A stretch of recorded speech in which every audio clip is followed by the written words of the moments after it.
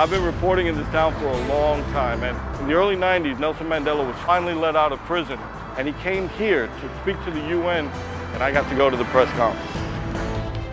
When it was over, one of the African diplomats wanted to talk to me. My ego was jumping, and all the other reporters thought I had the inside track.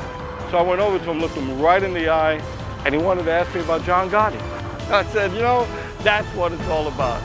I love reporting in New York. This job never ceases to amaze me.